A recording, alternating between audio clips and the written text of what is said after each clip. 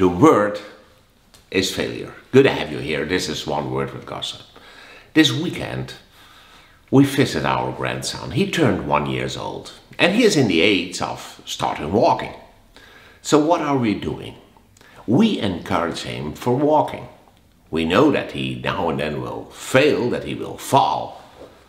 Nevertheless, we encourage him for making his mistakes.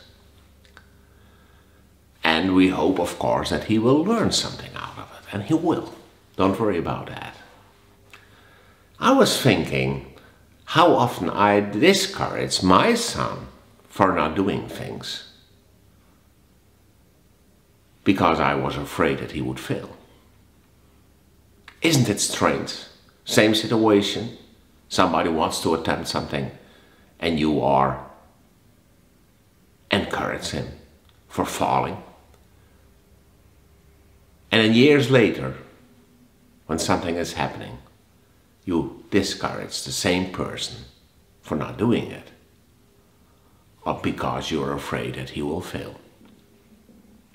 That started me wondering, how often in our life do we people discourage people to do something because we are afraid that they will fail?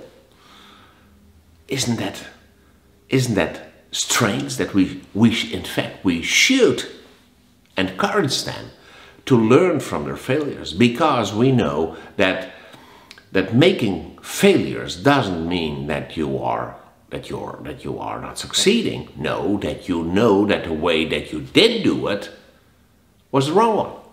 So you can look for another one. You can change yourself to finally that it will help. How's that with you? How are you working with your peers, with people you lead, with yourself, and how do you look to failure? My name is Gosse. Have a great day.